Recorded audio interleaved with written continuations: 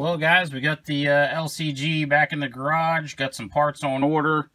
New flat skid plate. We're going to play around with some different shock settings. While we're waiting on parts to come in for that guy, I figured we'd come outside the garage here. Covered in a tarp, been robbed of every part she owns, is the old Remo Hobby. We took the shocks off of her, the body off of her, and the motor transmission out. We took everything off this old girl. She's got a busted front CV axle, so we're going to pull the tarp off, get her back out front here, get her up on some stands, and get her back together, show her some love.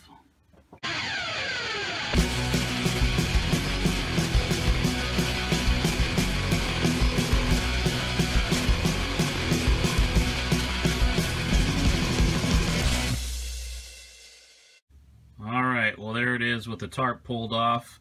Nothing wrong with the transmission or the motor, just pulled it out. I think I was trying to test fit some parts in the axial wraith while I was waiting on those parts to come in, and just use that for mock-up since the Remo was down.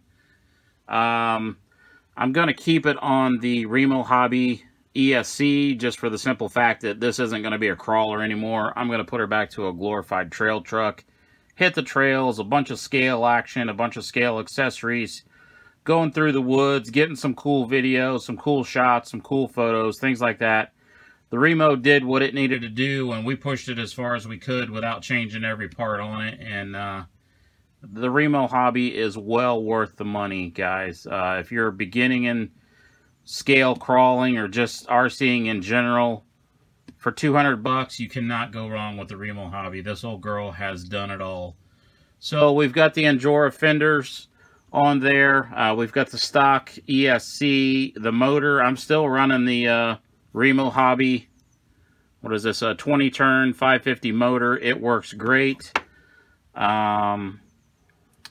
Still running stock links, stock axles. I did snap a front axle when we were doing some crawling, just because we were trying to crawl things that were impossible, and that was the weak point, so that broke.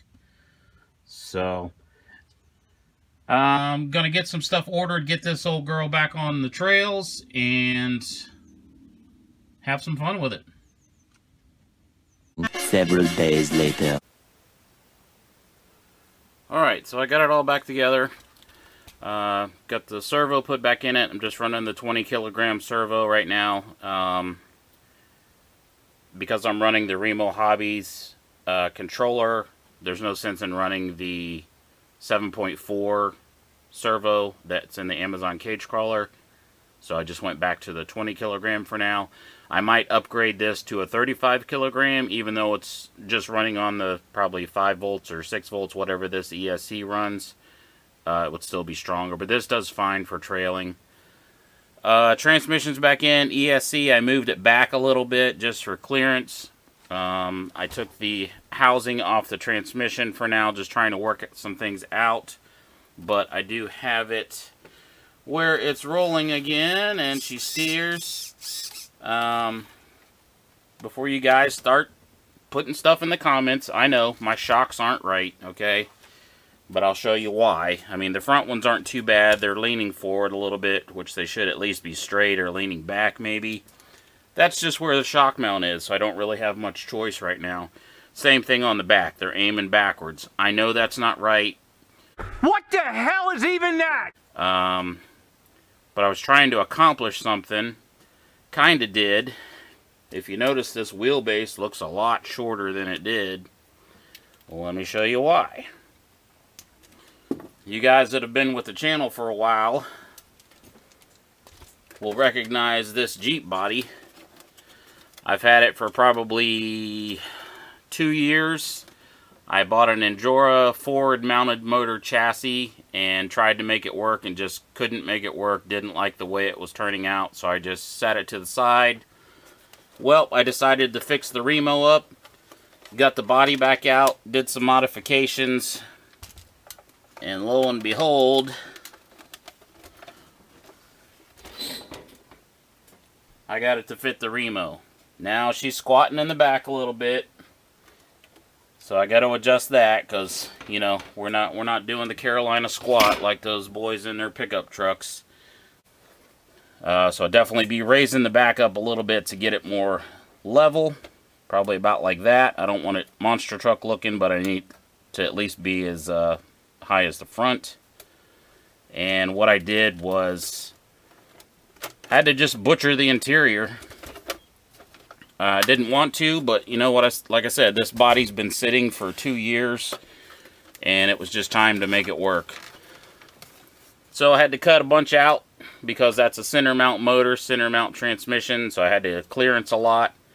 Yes, I lost some of my interior. I still have the center console I might be able to put back in there, but probably not because of the way that comes up, the spur gear and everything. Don't really care. You can't see it from outside, and unless you get up right in the middle, you're not going to be able to tell, so I'm not really worried about it. I'm going to put the black plastic cover back on the transmission, and that'll kind of help make it blend in a little bit. Right now I have my battery in the back because there was no way for it to fit up front. I might try to get a smaller battery pack. This one is a 2S 35C 1600 mAh. It does not last very long, so I'm going to try to get one with a higher mAh rating, and then maybe that'll go up front. But I also trimmed out a lot back here.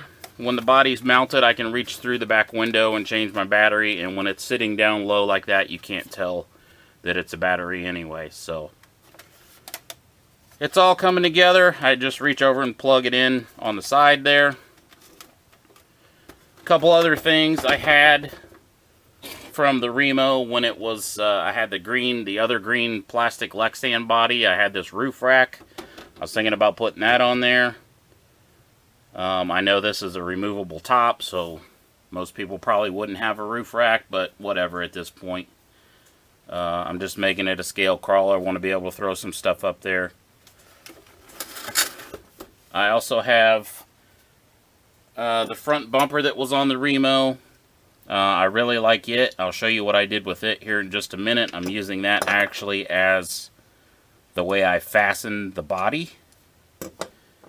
And I have the rear bumper, and I have this hitch, I have a cargo net, an antenna, and what else? I have the light bar somewhere. There we go. So I have the light bar that goes on that rack. So that's just some other things that we might be able to put on there. So basically what I did, I have the front worked out but not the back.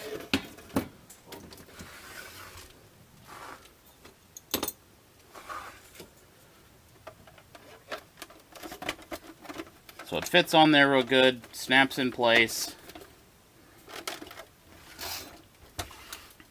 Trying to do this all where it's in frame for you guys. But what I did was made it to where when the body drops down on there, this just locates in the front, and then this just slides right in, and now my body's on in the front. I need some kind of quick release on here because I don't want to have to put the 2 screws in the bottom every time, because on your bumper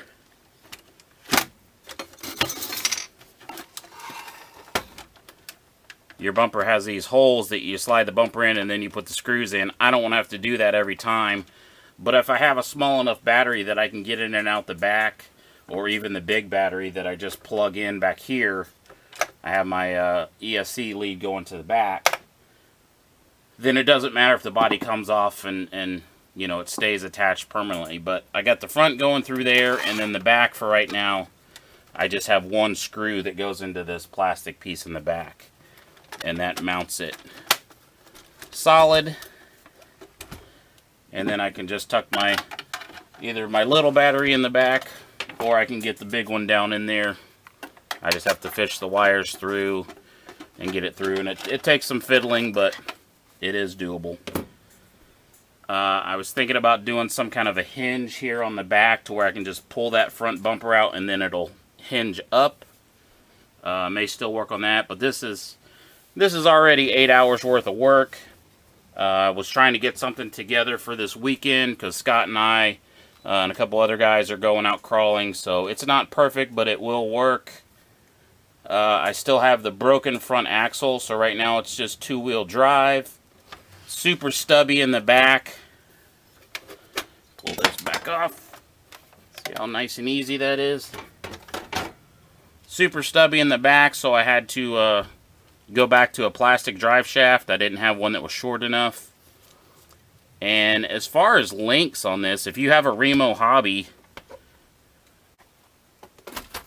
Alright, so basically on the Remo, it has these super long ball ends. And here's a standard ball end. Right, so you can see that one's quite a bit shorter.